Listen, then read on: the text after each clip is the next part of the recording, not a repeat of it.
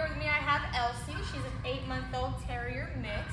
Mom recently adopted her a few months ago from the shelter, so she's got lots of common shelter problems. There's quite a bit of dog reactivity there that we're going to work on. She's got some leash pulling and just overall lack of obedience, so we're going to go ahead and see what Elsie can do for me now and get her started on her 15-day board and train. Elsie, can you sit? Elsie, hey, what's up, girl? Can you sit? No, Elsie. Hi. Hey, yo. Can you sit? No. Elsie, sit. How about down? Can you down? Down. No. How about heel? Mom said you pull on the leash part of it. What's that? Elsie, come. Yeah, good girl. Alrighty, so not too bad, but we're gonna get her started on her 15-day board and train. So keep watching to see that amazing transformation, and you can keep up with all of our pups' progress. We have you on the channel on